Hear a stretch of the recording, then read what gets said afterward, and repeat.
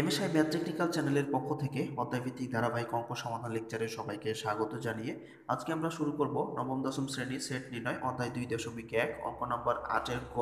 তো এই 8-এর গ নাম্বারটি এখন আমরা সমাধান করব। তো এর পূর্বে অলরেডি আমরা আরও 8-এর খ পর্যন্ত আমরা সমাধান করে দিয়েছি, বাকি সব অঙ্কগুলো তোমরা দেখে নিতে পারবে। তো এখন আমরা 8-এর গ নাম্বারটি সমাধান করব। তো এখানে 8-এর গ নাম্বারে যে প্রশ্নটি আছে দেওয়া আছে যে পি সমান 357, কিউ সমান 57 এবং আর সমান দেওয়া আছে পি স্লাস কিউ। তো এখানে একটি ভিন্ন মান দেওয়া আছে যে আর সমান পি স্লাস কিউ হলে পি ইউনিয়ন কিউ ক্রস আর নির্ণয় করো। তো এটা খুব সহজে নির্ণয় করব, তোমাদের এখানে ঘাবড়ানোর কিছু নেই, আমরা খুব সহজে এটা নির্ণয় করতে পারবো। তো প্রথমে আমাদের এখানে পি স্লাস কিউ যে আছে আর সমান, তা আর এর মানটা এখানে আগে বের করে নিতে হবে। নেওয়ার পরে আমরা এরপরে এই মানটা বের করে নেব, তারপরে আমরা পুরো অংশের মানটা বের করব। ঠিক ধারাবাহিকভাবে এই মানগুলো আমরা বের করে নেব। তো এখানে আসলে ভয়ের কিছু নাই। তো যাই হোক, যদি তোমরা এর পূর্বের অঙ্কগুলো দেখতে চাও তাহলে এমএসআই ম্যাথ টেকনিক্যাল চ্যানেলে যাওয়ার পরে প্লে লিস্টে যাওয়ার পরে তোমরা দেখবে এখানে সকল অধ্যায়ের অঙ্কগুলো খুব সহজেই সমাধান করে দেওয়া আছে। তো সেখান থেকে তোমরা যে কোনো অধ্যায়ের অঙ্ক সমাধান পেয়ে যাবে। তো সেখান থেকে তোমরা দেখে নিবে। তো যাই হোক, এখন আমরা 8-এর ক নম্বরটি সমাধান করছি। দেখো, আমরা প্রথমে দেওয়া আছে লিখি, আমরা মানগুলো লিখবো, লেখার পরে আমরা আর এর মানটা আগে বের করে নেব। তো এখানে দেওয়া আছে সমাধান দিয়ে আমরা লিখবো, দেওয়া আছে পি সমান 357, কিউ সমান দেওয়া আছে 5 7। তো এখানে আর সমান আবার দেওয়া আছে পি স্লাস কিউ। তো পি স্লাস কিউ যে দেওয়া আছে তার এর মানটা আমরা এখান থেকে বের করে নেব।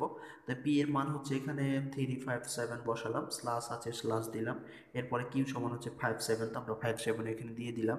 আমরা স্লাসের ব্যবহারটা জানি যে প্রথম মানের সাথে দ্বিতীয় যে মানগুলো মিলে যাবে সেগুলো বাদ দিয়ে দিতে হবে। তো এখানে দেখতে পাচ্ছি এখানে 5 এবং 7, এই 5 এবং 7, এখানে 5 এবং 7 এই দুইটা মান কিন্তু মিলে যাচ্ছে।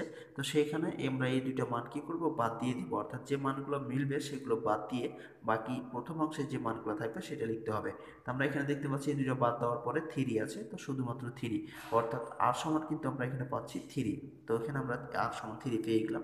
এরপরে আমরা বাকি যে আমাদের এই যে অংশে পি ইউনিয়ন কিউ আছে ক্রস আর, এইটার মান এখন আমরা নির্ণয় করব খুব সহজে।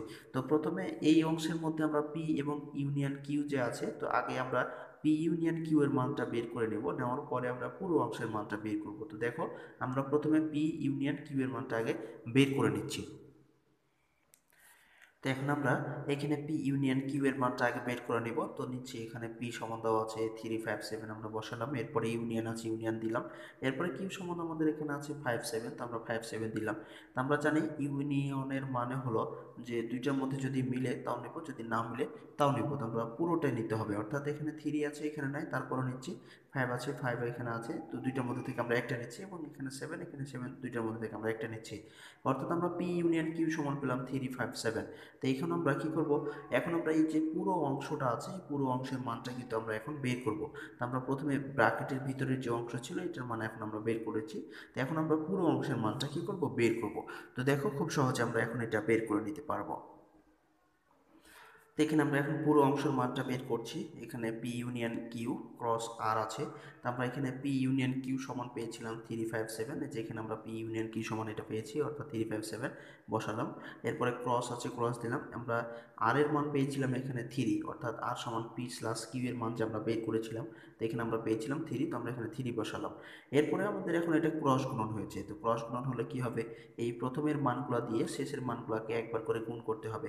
তো আমরা এখানে 3 সাথে 3 করব, 5 এর সাথে, এরপরে 7 এর সাথে।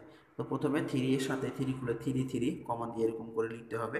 এরপরে 5 3, আমরা এই 5 3 কমা দিয়ে লিখলাম, এরপরে 7 3।